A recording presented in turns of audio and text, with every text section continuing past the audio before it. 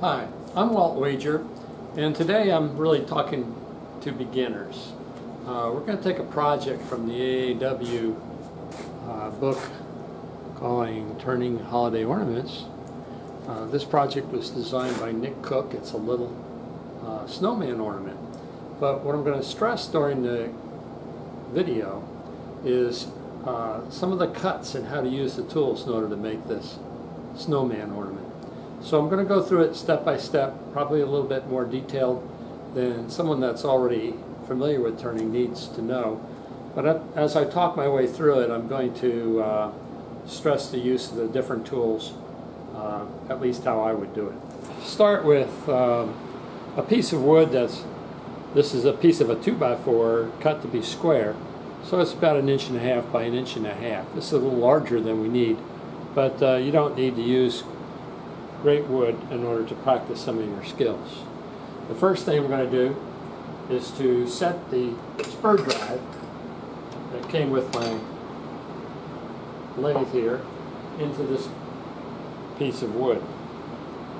And in order to get it to center, I'm just going to roughly draw a line from corner to corner on this wood, so I know about where the center is. Let me get a little close-up of that. And I'll do the same thing on the other side.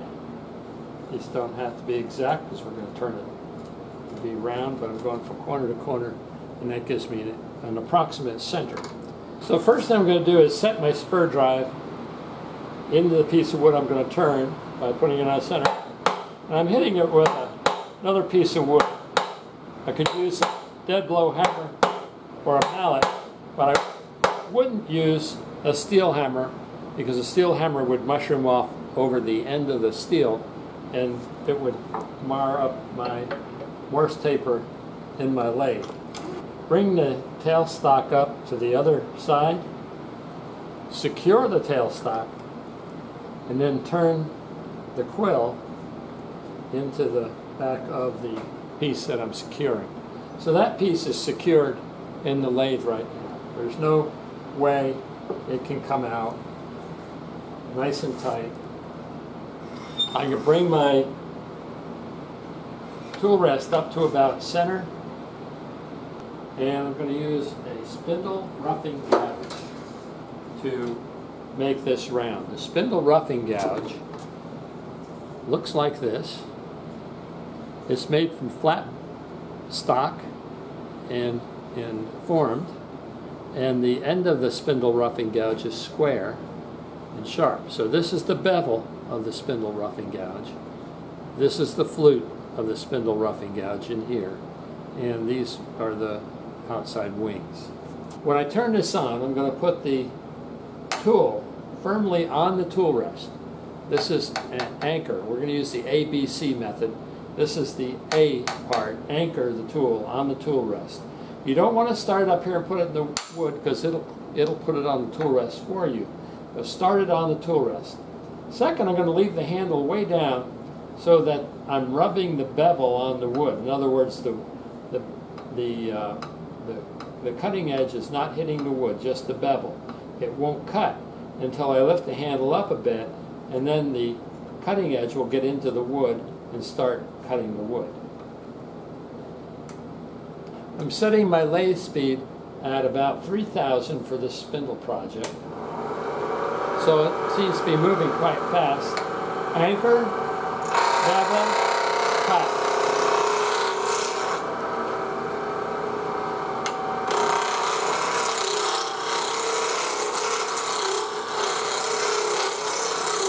I can't do it all at once on this, with this tool rest. It's a little bit, so I'm just going to take off part of it.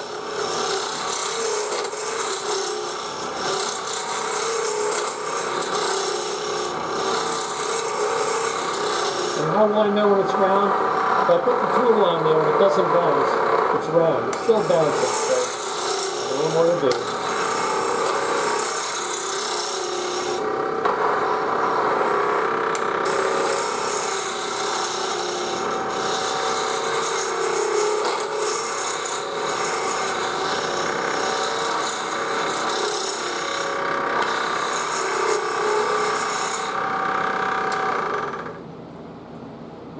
There's a little flat spot there, but we'll be taking that out later. Same thing, I'm setting my tool rest, putting the gouge, anchoring the gouge on the tool rest, rubbing the bevel, picking it up until I get it tight, and then coming across this way.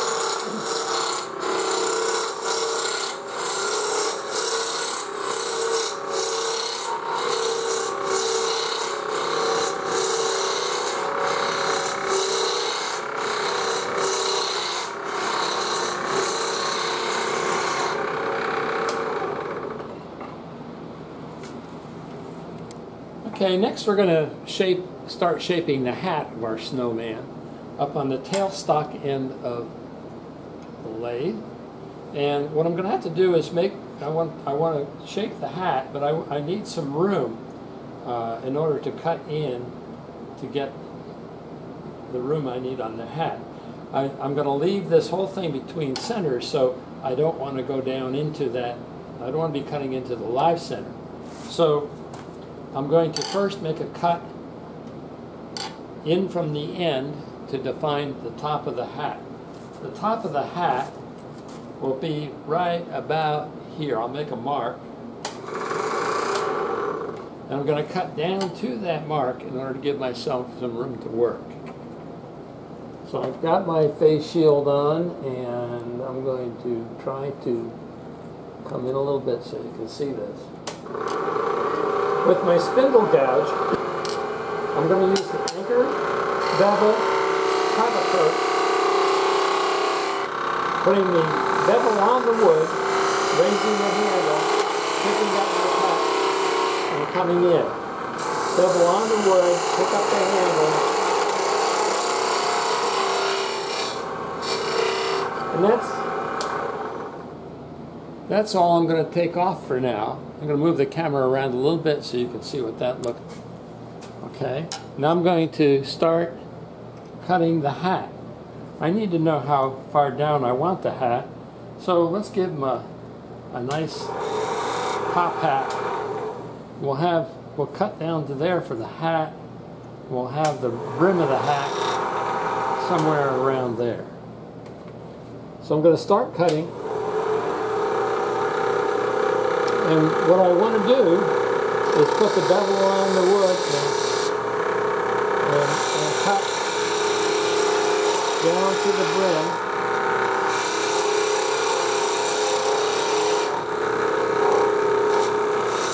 Bevel on the wood.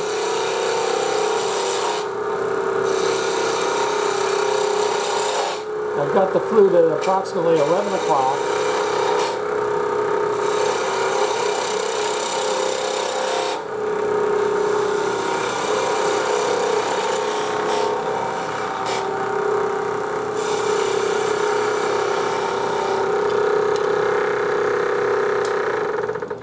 And that's going to be the top of the hat right here for the snowman. Then I'm going to trim up the rim, and I'm going to come in from this direction with the 3/8 spindle gouge. I'm going to come in from this direction, leaving the bevel of the tool.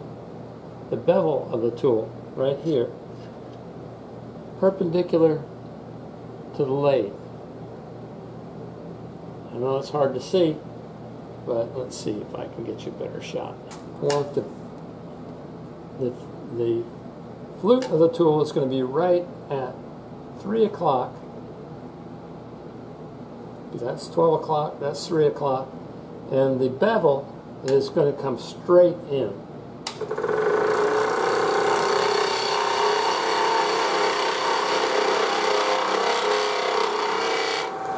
I'm going to clean it up by just coming back out here and laying the bevel on the wood and coming down to the corner. So I have a nice, clean, flat bevel there on that. I'm going to do the same thing on the other side, defining the rim, but coming in from the other direction with the bevel facing this way. I need a little room to work, so I'm going to start shaping the face by coming down like this and forming a bead. So the head of the snowman is actually a bead that goes from about here. We want it to meet approximately at the corners of the hat.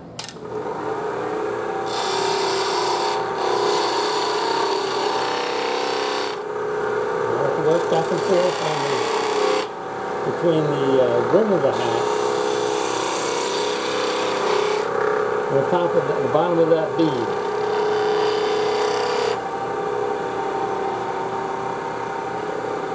And then I'm going to do the other side of the snowman straight,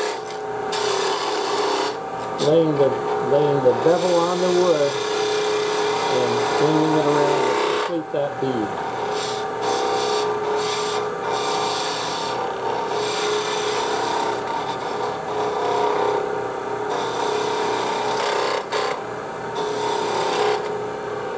I'm going to give him some shoulders.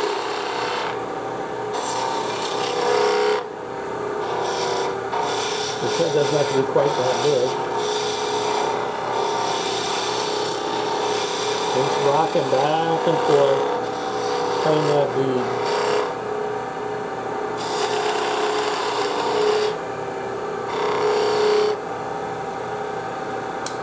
And forming his head. So now we have our hat and we have the head formed. I'm going to clean up the edge of this rim a little bit of the hat just by coming across with my spindle gouge like that.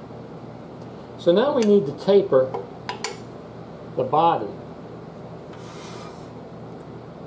We have a tapered body. We have the hat, we have the head, and we have a tapered body that comes down to a little ball at the end. And the tool that Nick Cook recommends is the spindle roughing gouge. It can be used to taper the body just the same way you're using it to round. Just put the bevel on the wood, bring up the handle, and move it down across the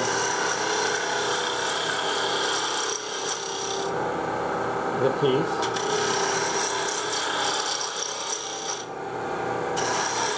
One reason you need some room on the end here is this is a big tool. You don't want to run it into the person.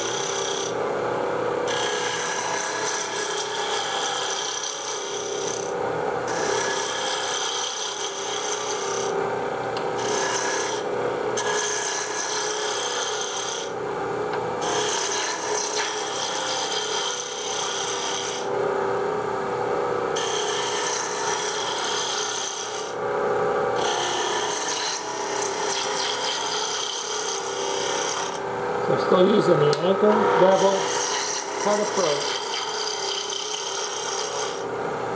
on this wood.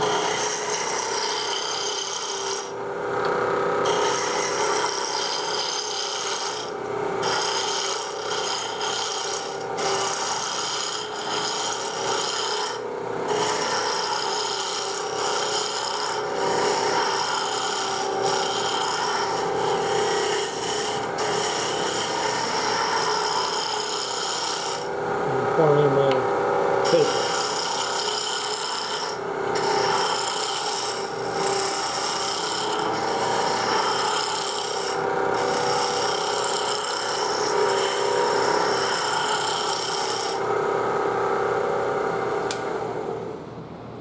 Okay, so the last part of this is the little ball here at the end of our snowman. And to do that, I'm going to go back to the 3/8 inch spindle gouge, and I'm going to make a mark. Basically, this is going to be the center of the ball, the inside edge and the outside. So if I rest the spindle gouge on the center line here, and then swing it down and swing it the other way, I can make a bead on the bottom here very easily.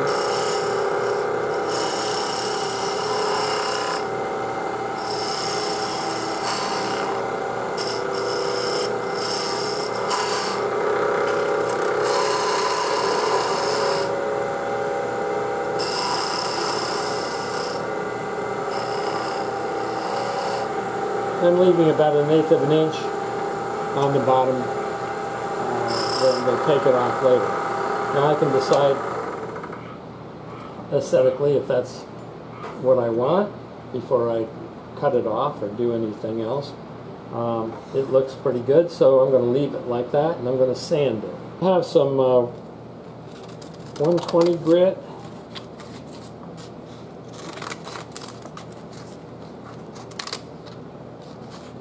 You don't need a great big piece of sandpaper for a project like this, so cut it off. I have 220 grit.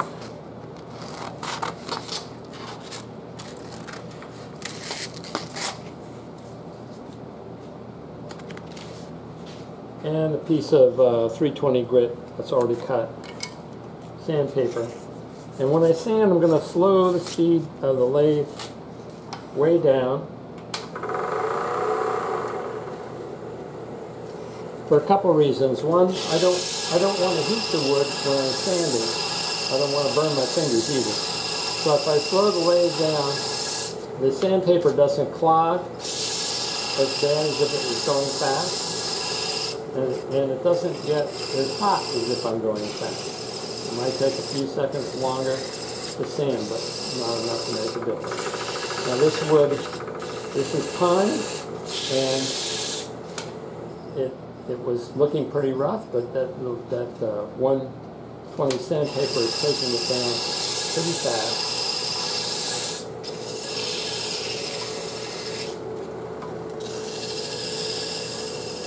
And the hat, the brim, underneath the brim.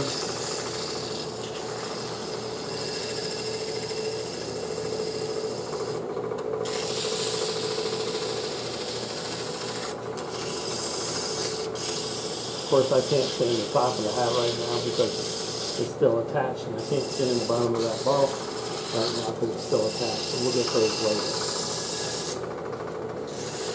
So that's the 120. Get some 220 on here.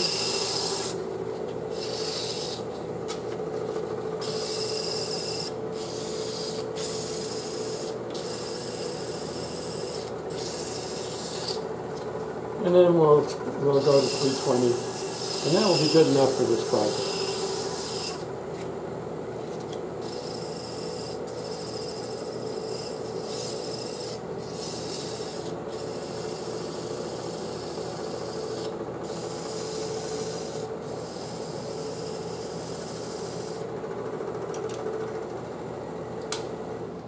Now in the article,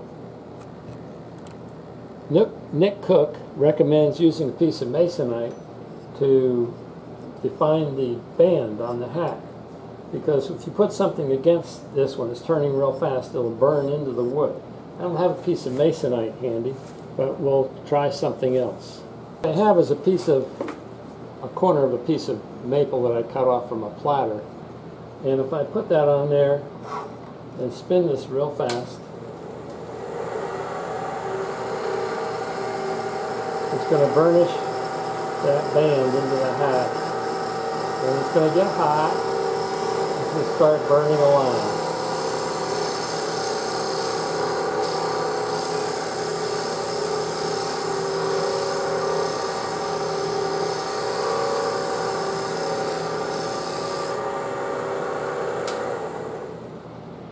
Now, if you don't want to do it that way, you can always take a marking pen like a Sharpie,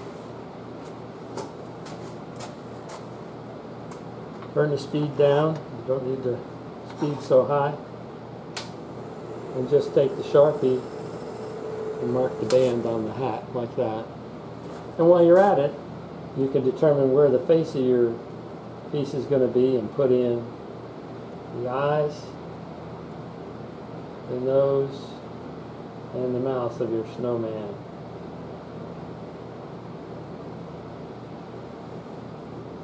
And we'll put give them a couple buttons down front.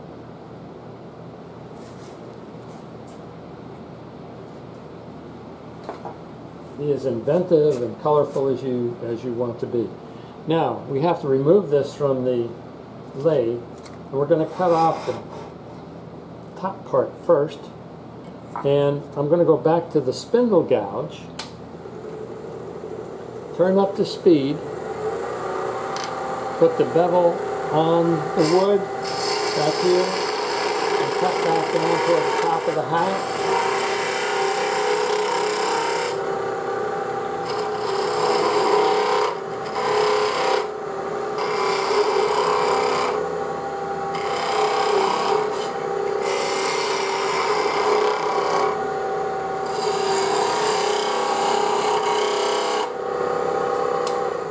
And I have a couple of options now. I've got it down to about 1/8 of an inch. I could take it off and cut it off with a small saw, or I can use a small parting tool. I have a small little parting tool that's ground down to be pretty fine. Turn the speed down a little bit and use that parting tool to take it right off. I have to kind of hold the piece as I do this. Now, before I get that too far down, I also want to take the parting tool and make this part down here smaller so I can cut it off without any problem. And I'll go ahead and cut this right off. We have our little snowman ornament. During this snowman ornament, the skills you used were securing the spindle stock between centers, using the spindle roughing gouge in order to round it out, using the 3/8 inch, using the 3/8 inch spindle gouge for the details and cutting the hat, the rim, and the bead that became the head. And then using the spindle roughing gouge again for the tapering, and the 3/8 inch spindle gouge for the bead at the bottom. Now there's a little break off at the bottom, so you just take some of your sandpaper, clean that bottom up a little bit.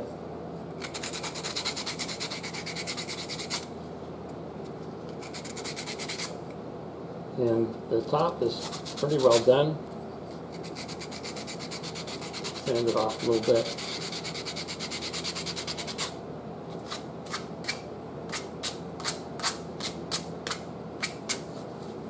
And we're ready to put an eye hook in the top and spray paint it with lacquer. So I have a tiny drill. Put a little hole in the top.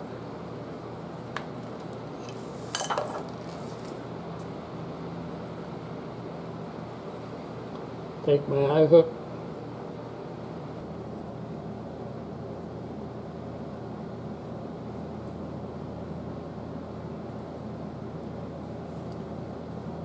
And we're going to put a drop of super glue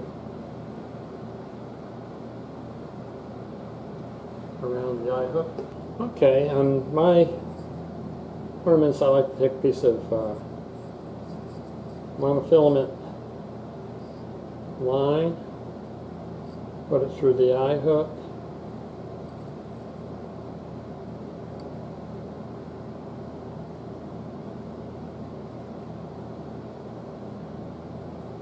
tie a little knot,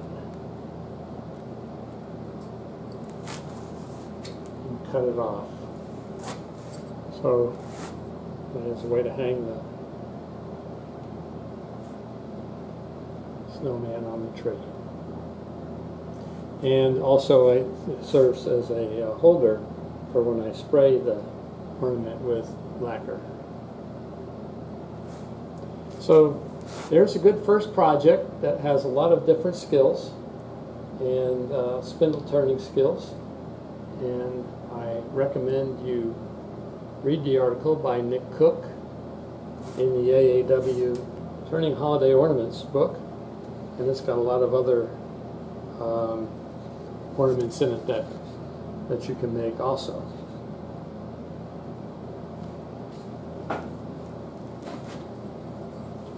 Well, happy turning, and if you like this video, subscribe to my YouTube site, or go to my website waltwager.com, where there are other videos that you can watch. Thank you.